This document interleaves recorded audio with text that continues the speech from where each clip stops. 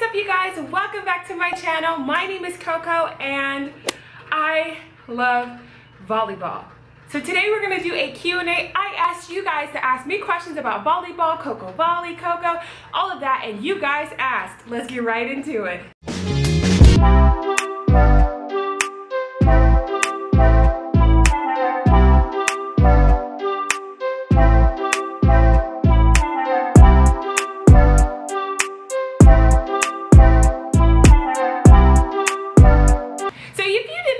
My name is KoKo and once again, I love volleyball. I have chronicled a lot of events on my channel about volleyball, so make sure you subscribe and click that bell notification so you're notified every single time I upload. So I have my phone here, and what we're gonna do is I'm gonna read some of the questions that you guys asked, the most asked questions, and I'm gonna answer them today so that way we can get more information about volleyball, KoKo Volley, all of that. So let's go to some of the questions that you guys asked. This question was asked by Sarah, and she asked, how tall do you have to be to play professional volleyball? So with professional volleyball, it is a sliding scale. There are some people who are 5'9" like myself and go on to play professionally. There are other people who are 6'6" and go on to play professionally. Don't worry too much about how tall you are. Work on developing your skills to be the best volleyball player that you can be. Here's a good question I get often. Is being overweight a problem to play volleyball? No, and don't let anybody tell you that it is. I've played volleyball in multiple different body types. When I was really muscular, when I was on the skinny side, when I had a little extra. And you know what? I still loved it at every single stage. It does not matter how much you weigh. There are people that I play with now who are a little bit overweight, and you know what? They still enjoy the game. Volleyball is for everyone. It is a game that everyone can play. We accept everybody. So don't let that stop you. Don't let anything stop you from accomplishing your goals. Okay, this question was asked by Alana Dibble. What position do you play and why? So when I was in high school and in college, I played club in college. I was a middle blocker. I was a middle blocker for the longest. When I first started playing volleyball, that's what I trained as, being a middle blocker. And if you don't know what a middle blocker is in the front of the court. So they're in the middle front and they're primarily doing a lot of blocking. So that's what a middle blocker is.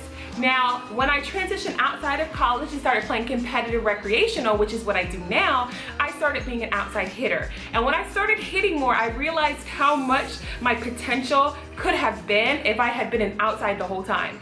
So you guys see me play a lot. I do a lot. I do setter, I do back row. I'm doing everything now. But my favorite position to play is outside hitter. Even though I've been working on my sets lately. Y'all see that? I've been working on my sets. Okay, here's another question that I see often by Jessica Wen. How to convince your parents to let you play. And I'm actually gonna make a video on how to convince your parents to let you play. But here's one tip I can share before that. I would sit down with your parents and I would show them a video of volleyball. I would take them to a game of volleyball and tell them how important it is for you to try something, get that teamwork, get that team bonding, stuff like that. But there will be a video coming on that. This question was asked by Ashley Rogers. What's being on a team like? Oh my gosh, the feeling of being on a team is just indescribable. You are with a community of people who are achieving the same goal. So when you're on a team, I find that when you're on a team, it's like so much more than friendship. It's literally a bond. You know how you have people do the team bond? It is a team bond. Now, when I was coaching, I coached varsity for some time. When I was coaching, I like to make sure that I have team bonding activities and we play games and practice to further encourage the team to get together and create that tight-knit bond. It's just so hard to describe. It's something that I definitely want all of you guys to experience. And we are on a team here at KoKo Volley. We're team, high five. High five. This is a team. But being on a team is a really good feeling. This was Anna Montesinos, and she asked, how do you spike well if the net is high? I love your videos. You're an inspiration. Thank you, Anna. Now, I play often on a men's net. So when you guys see me do volleyball vlogs, I'm playing on a men's net. And if you don't know what a men's net is 7'11", so it's really, really high, okay? It's high. Now, when the net is high and you're trying to spike, or let's say you're on the shorter side and you're trying to spike, the best way to do it is it's all about the angle, okay? So if I'm gonna spike this way, the ball's gonna go straight into the camera, knock the camera down, we're gonna have a pity party. If the net is up and I spike a little bit more upward, I'm more likely to get the ball over the net. So I'm not saying raise your arm to the ceiling and shoot it up, but I'm saying you might wanna change the angle of your hitting arm. Okay, does that make sense? Talon Garcia asked, how long did it take to learn your serve? Now I know a lot of you guys, we are still talking about the serve and we're working on our serve. We're trying to get our serve over so it's super nasty, but there are different types of serve. When I first learned how to do my standing serve, believe it or not, the first time I did a standing serve, I hit it so hard it went to the back wall. I am like really strong, you guys. You probably have seen from my spikes. I got that wicked arm. So it went all the way to the back wall. So for me, my challenge in serving was getting it in and not hitting it out. So I didn't have as much trouble getting the serve over. It was more keeping it in. It would just go right past the end line. So it took me a while to get the snap the wrist, and I had a bad case of noodle arm. When I was hitting the ball, it just went like, I had a bad case of noodle arm. So for me focusing on getting the in, it probably took, because I started playing volleyball when I was a sophomore in high school, it probably took a year until I was a junior on varsity to really understand the flick of the wrist, try to get my wrist action in. Glowing Gummy Bears, I like that name. They said, do you have to get 3 hits? Is it better if you do? So traditionally in volleyball, you want to do bump, set, spike. Now sometimes it doesn't happen like that. Sometimes the ball is so close to the net, you're like, I can't do anything with it, I'm just gonna set it over. But traditionally bump, set, spike. So 3 hits is the maximum you can hit on each side. Do you have to get 3 hits every time? No, but it is best to utilize each and every chance you get to create an effective attack plan. For example, if the ball comes over, let's say they send a free ball over. They send the free ball over, the ball comes over, we bounce it and it comes up. I don't want to immediately send it back over a free ball. If I got somebody who can hit, I want to try to set them up. So you want to try to set up the hitters or set up people who are effective at hitting to get a good point. We want to try to get a kill, you guys. That's the main goal. Neff Luna asked, how many volleyballs do you have? By the way, I love you and thank you. Ah, thank you, Neff. So I have 9 volleyballs. I have 9 volleyballs, and right now I'm waiting to get my Molten Flex-tastic volleyball. Ooh, oh my gosh, I want it so bad. That's a volleyball I'm waiting on getting, and then I will have 10 volleyballs, but I have 9 volleyballs, and a lot of them are used for training purposes when I do private training sessions or coaching.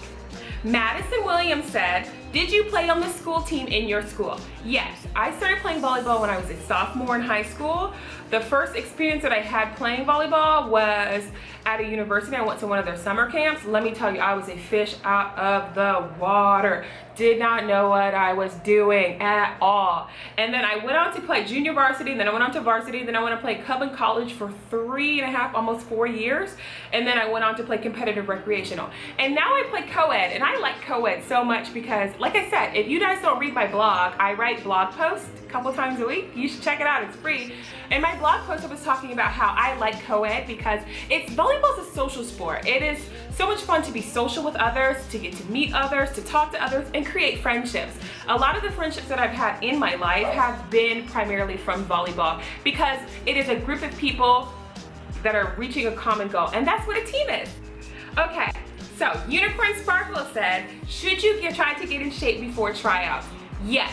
As soon as you know you're going to try out, you should immediately start working towards trying out. So most programs, club, high school, middle school, they have conditioning periods when they have a conditioning season before volleyball, not the off season, but like a month before, usually during the summertime. Now when I was in high school when I first started, let me tell you, I was always at that conditioning every single time. I was at that conditioning, lifting the weights, running, getting my body ready, because if you guys didn't know this, during the season, you shouldn't be trying to learn something new.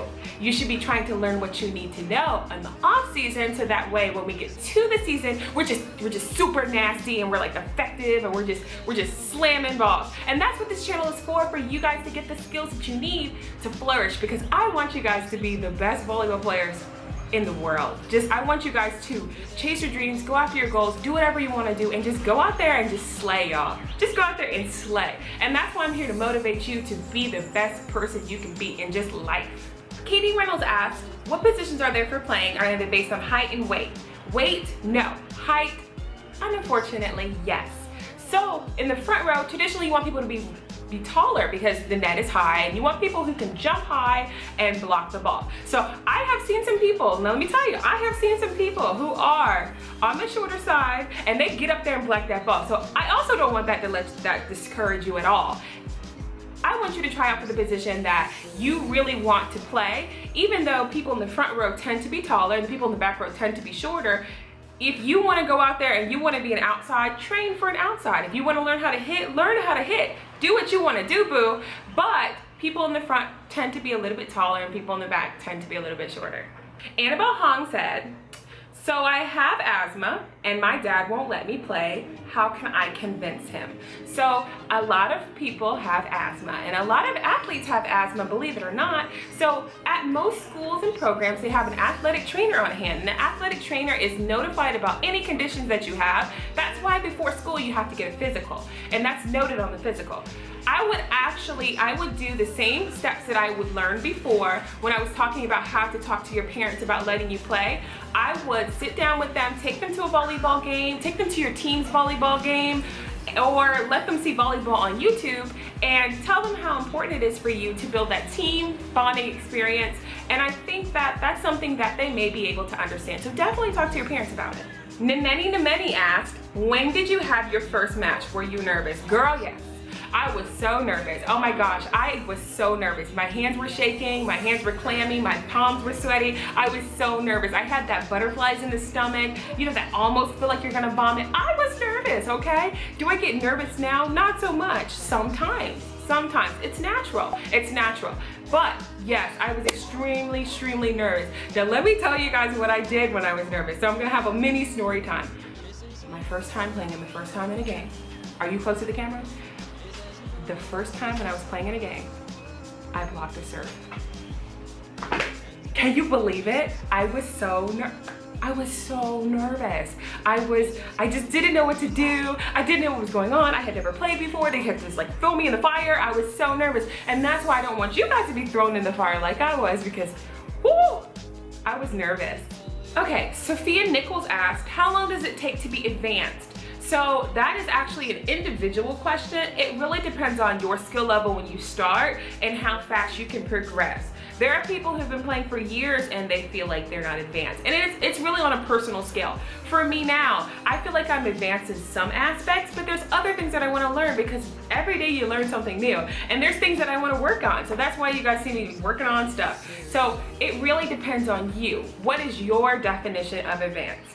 Queen, I'm gonna say Queen. Queen asked, any tips on how to get the coach to like you before making the team? So one of my tips in a previous video that I said was, when you're trying out for volleyball, the first thing you need to do when you go to the tryout is introduce yourself to the coach. Go up to the coach and say, hi, my name is KoKo. I am so excited to be here. Thank you for holding this tryout. I hope to do my best. Something as simple as that can go a long way. They are gonna be so flattered. They're gonna be like, wow, she really took initiative, and that just shows valor. That just shows valor. It just shows respect, and it also shows that you really want this. So go out there and just say, hey, my name is KoKo and I really want to try out. During practices, be the first one there and be the last one to leave. Work hard, show that hustle, show that you want it, show that you got that hustle spirit and you want it. Hustle, guys. AJ Atmac said, have you ever gotten hurt while playing volleyball? Love your videos, keep it up. Yes, I have. I actually got hurt yesterday, believe it or not. I was blocking a ball and I put my hands up to block the ball from my face. I'll teach you how to do this. And it was so quick. I was like almost there and it stopped and this hand bent all the way back. It's okay now, it was my left. It's okay now. But yes, I've been hurt a couple of times. Nothing too bad. Actually, I have twisted my ankle a number of times. That's why you should wear ankle braces, y'all. Twist my ankle, I've gotten floor burn. I hurt my back once. I have an impingement. and a shoulder, which is like a tightness in my swinging arm. So yeah, I've hurt myself a couple of times, and that's why we need to practice injury prevention in order to make sure we don't get really, really hurt. Because one of the #1 injuries for both female and male in volleyball and jumping related sports is ACL tear. And that is something I do not want for anybody here at all, because coming back from an ACL tear is difficult, not impossible, but difficult, and I want us to practice the proper injury prevention so we don't get hurt. Emperor says, what is the hardest move you learned on volleyball? Okay, so the hardest move that I've learned thus far while playing volleyball, I would say, when I was younger, when I was you guys' age, I think the hardest thing for me was spot play serving. And spot play serving is serving at a specific target across the court multiple times in a row. So spot plays, my coach had a drill where she would put cones all over the court, and they're different color cones, and she'll say serve to red, serve to blue, serve to green, serve to yellow. And that was difficult for me because it was on a time crunch, and when you missed it, you took a lap. So that was hard for me. Now at this point in my life, I would say the hardest thing for me is, sometimes it can be difficult. Now when you play with guys who are like 6'7" and they're hitting at the ball at upward 90 miles an hour, I can see serve receive could be hard. Serve to receive could be hard, or receiving a spike over a block that bounces off the block, that is difficult, especially if it's something that's so out of your way, that can be hard. All right, you guys, I hope that you liked this video. I'm gonna try and go to that thread that I had and that I asked you guys the questions. To answer the rest of you guys' questions, please like, comment, subscribe, and I will see you guys next time. And you